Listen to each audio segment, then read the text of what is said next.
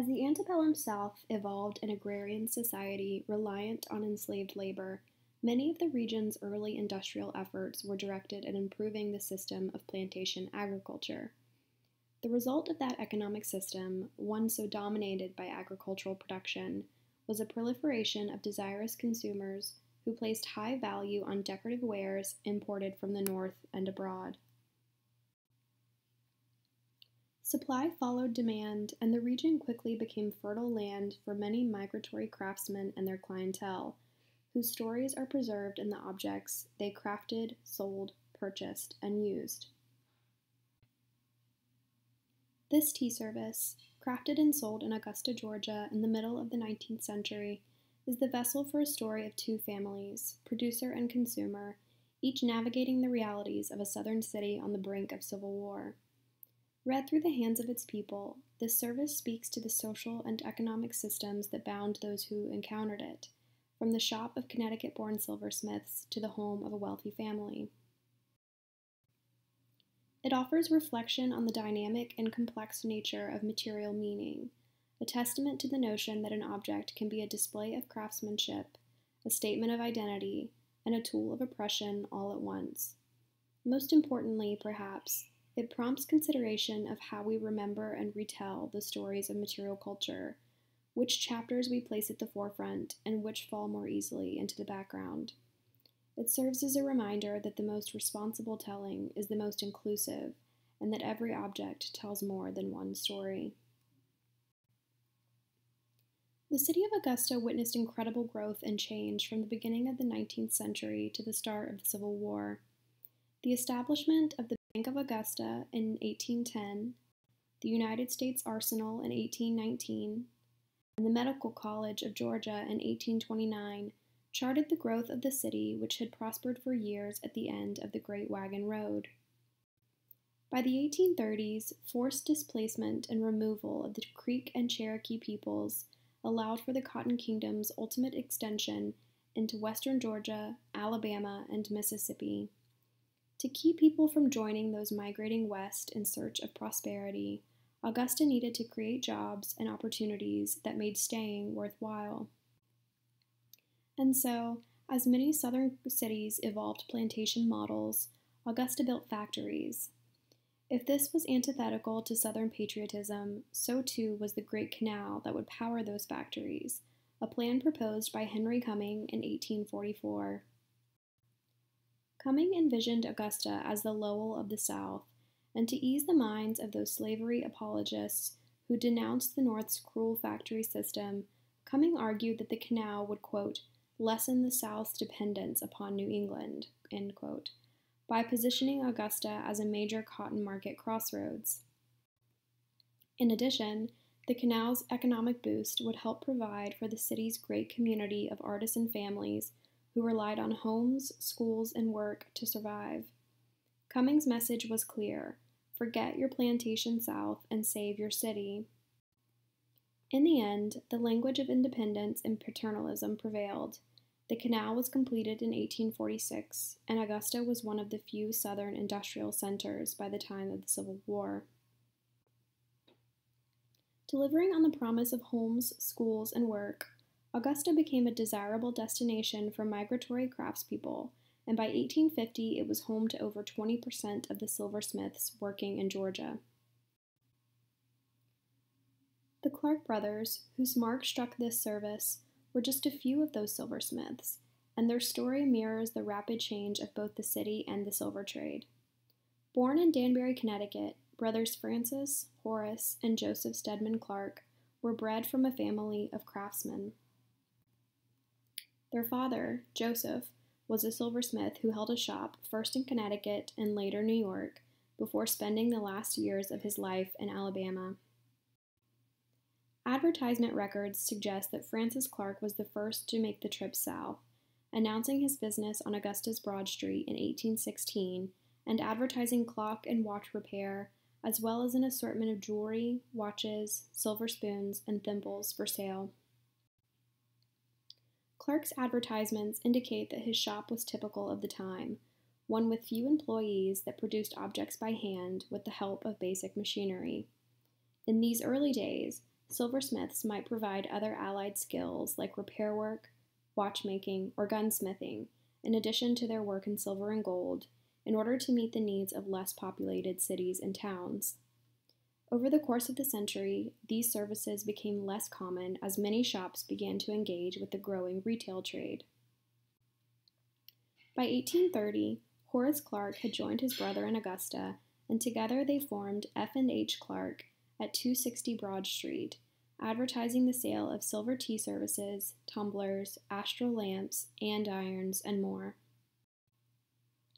The pair took a partner in 1838, joining with George Racket to form Clark, Racket & Co., and from this point little is known of Francis in Augusta or beyond. It was this iteration of the firm that marked a 17-piece silver service, engraved with scenes of the Augusta Canal Falls, and presented to Henry Cumming in appreciation of his efforts to promote Augustan industry. By the 1840s, industrial advancements and a stabilizing economy contributed to great change within the silver trade, including the creation of a national network of retailers, middlemen, and salesmen through the middle part of the century. The introduction of trade catalogs in the late 1850s and 60s allowed wholesalers and retailers to order goods at discounted prices. As a result, many small-scale silversmiths were eventually forced to work in the emerging large factories, become retail store owners or wholesale jobbers, or leave the trade altogether. Following the death of George Racket in 1852, the Clark firm assumed the name Clark & Co., with remaining brothers Horace and Joseph Stedman Clark at the helm. The business continued as Clark & Co. after Horace's death in 1852, when Joseph Stedman resumed business in partnership with his brother-in-law, William J. Mealing. Together, they held shop at 206 Broad Street throughout the Civil War until at least 1865, when their business no longer appeared in city records. Joseph Stedman died just 10 years later at the age of 67, the last of the Danbury brothers in Augusta. Of the stories told about the nation's silversmiths, the Clark brothers exist in very few. They are not known for their great presentation pieces, like Fletcher and Gardner of Philadelphia, or as innovators in any particular style, like Samuel Kirk and his Baltimore Repoussé. They practiced in a city full of craftspeople, and their advertisements for silver wares are not unlike the dozens of others that littered the pages of the city's newspapers. Yet, their story of migration and adaptation is important, and preserved in the objects they left behind. This tea service, bearing the Clark & Co. mark, was most likely crafted between the years 1852 and 1865, the period in which the firm operated under that name. With repoussé body ornament of sea scrolls, flowers, and shells, the service reflects the Rococo revival, a decorative style that was especially pervasive in silver and popularized by Samuel Kirk as early as 1822. The style took hold of the industry by the 1830s and remained popular in the South into the second half of the century, well after it had fallen out of favor in other parts of the country. The cast and applied elements are especially indicative of the style. Handles with foliage and floral ornamentation, finials and pierced feet in the form of sea scrolls and shells, and a die-rolled border in a leaf motif. More than just appealing to popular style, though, the applied elements of this service indicate that Clark & Company engaged in a trade network that spanned at least 3 southern states. By the 1840s, most silversmiths were engaging in the retail trade, and it became common for local shops to source elements of silver that could easily be assembled for sale, a practice that speaks to the evolution of trade on a local and national level. The same stylistic elements might appear in the work of multiple silversmiths, as any number of shops could source material from the same supplier. This may explain why the Clark & Co. set bears striking resemblance to several other examples of silver from the region, including a 7-piece commemorative service presented to University of Georgia President Reverend Alonzo Church in 1856. Marked by silversmith Asaph King Childs, the church service is nearly identical to the one sold by the Clarks, and it suggests that the silversmiths sourced forms and cast elements from the same supplier. Likewise, the same die-rolled border frequently appears in the work of South Carolina silversmith Samuel Wilmot, who created these two pictures for Louisa McKinley Harrison of Alabama and the Wadley family of Georgia at mid-century. Other regional silversmiths of the period, like John Mood of Charleston, Horton and Reichman of Savannah, and Hyde and Goodrich of New Orleans, also included the same cast elements in their work. And so, in its form and decoration, this service preserves the story of the Clark brothers, their migration to Augusta, their understanding of regional trade networks, and their place among Southern silversmiths producing work in the same style. But the service holds another story as well. As trade networks were expanding throughout the antebellum period, so spread cultural ideas and customs.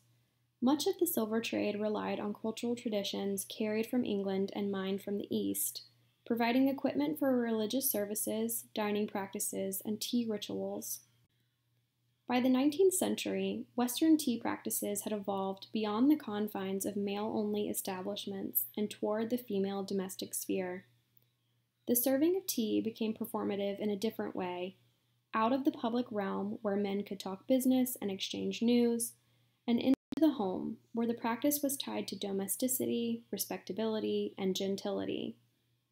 The ritual of tea became a cultural pattern, a, quote, meaningful practice attached in common understanding to particular sets of ideas, attitudes, and commodities, end quote. These patterns, though seemingly ordinary, held implied social meaning and respectability depended upon proper performance of the practice.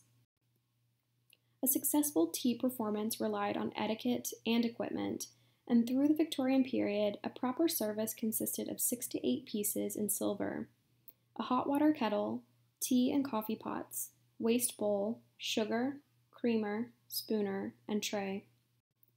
Celebrating marriage and the start of a new household, a tea service might feature engraving of a couple's last name, family crest, or initials. The importance of fully identifying the owner meant that it was very uncommon for a service to be engraved with only a first name.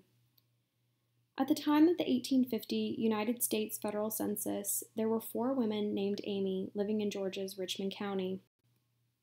Amy Ann Halbert, the wife of a carriage maker; Amy Whitlock, a woman living alone; Amy Grant, a boarder in a butcher's house; and Amy Hurd, the wife of a commission merchant. Isaac Hurd's profession was a lucrative one, given Augusta's position as a major crossroad in the cotton market, and he and Amy lived with their 2 children. Amy was from Edgefield County, South Carolina, born Amy Mosley Collier to a family of wealth and influence. She was a descendant of Samuel Ready Money Scott, the namesake of Scotts Ferry, South Carolina, and a second cousin of Henry Clay, the Secretary of State and Congressman from Kentucky. Amy was given a family name passed down 3 generations on her father's side, and she gave it to her own daughter, born Amy Mary Hurd in 1848. Amy Mary was only 5 years old when her mother died, and she would later drop their shared name, signing Mary Amy Hurd in legal documents and in personal correspondence. In spite of this, her father Isaac Hurd referred to her by her given name until his death, addressing her as my daughter Amy Mary in his will. Though impossible to say for certain, it seems likely that this Clark & Co. service belonged to one of the Amy Hurds, given the family's wealth and close tie to the name of the engraving. Spanning 5 generations, the persistence of the name bears testament to the social and cultural traditions of the antebellum South. Naming patterns of white Southern society largely reflected the period's patriarchal order and the importance of familial honor, growth, and advancement. The replacement of Christian names with traditional surnames emphasized the intensity of family lineage in a combative effort against the threat of family dissolution. Naming practices functioned to uphold the patriarchal system, and fathers had preeminent right. Often, the use of a maternal surname was meant to honor the mother's family rather than the mother herself. With these patriarchal naming conventions in place, the survival of Amy's name over the span of 150 years supports a current theory about the relationships between women in the antebellum South, specifically the relationships between white slaveholding women. Carol Smith Rosenberg has suggested that women in the 19th century navigated their place in the patriarchal order by developing close, meaningful relationships with other women, especially their mothers and daughters. These intimate female relationships served as foils for the emotional deprivations of the paternal household, in which womanly honor was most often achieved through restraint and submission. In this patriarchal order of the antebellum period, Amy's namesake tea service emerges as a material expression of feminine identity, a celebration of the bond amongst women, and an act of resistance, however small, against a social system designed by men. But this is only half of the story. By the time of the 1860 federal census, the city of Augusta had the second largest slave population in all of Georgia, which was the second largest slaveholding state in the South. Enslaved people made up 43% of the state's total population, and the average Georgia slaveholder enslaved 6 people. Enslaved women made up a diverse workforce of both agricultural and domestic labor, and as Thavolia Glimpf has explained, the plantation house was not merely a house, but also a workplace. The domestic nature of the work performed there did not render it a strictly private space, and this blurring of public and private served to amplify the household as a site of power negotiations. Traditional histories of Southern white women have seen them as, quote, hardworking women so handicapped by patriarchy and paternalism that their lives more closely resembled those of enslaved women than the white men who were their fathers, husbands, and brothers, end quote. The truth is that in the antebellum period, white women were slave owners and wielded their power as such. They beat slave women and killed them in ways so disturbing that historians have judged them barbaric. These instances were not mere aberrations in behavior, but critical foundations of the gender and power relations at play in Southern households. As a slave-owning family, the Herds were certainly bound to these systems. Edgefield County records indicate that between 1840 and 1843, Amy and Isaac Hurd purchased 10 slaves from Amy's father. Their names were Phoebe, Harriet, Susan, Claire, Jacob, Ellis, Frank, Big Marsh, Nancy, and Sally. The naming practices and cultural patterns of white Southern society are complicated when applied to the enslaved population, who were not afforded the luxury of family continuity and were often robbed of their birth names. Implicit in its form and function, Amy's tea service preserves this story too. Performances of gentility were as much about displays of enslaved servitude as owning the proper tea equipment, inherent in the language used to describe the grouping of silver used for the performance of tea. The term tea service often refers equally to the objects and their usage, and the history of tea in America is intimately tied to that of enslaved labor. In this way, it becomes as much a tool of oppression as it is a display of craftsmanship or a statement of identity. In Augusta, this was a tea service, but it was also part of a story of migration, industry, patriarchy, and power. From the Clark Brothers workshop to a wealthy Southern household, this service preserves each of these stories, and the most complete telling is one that considers them all.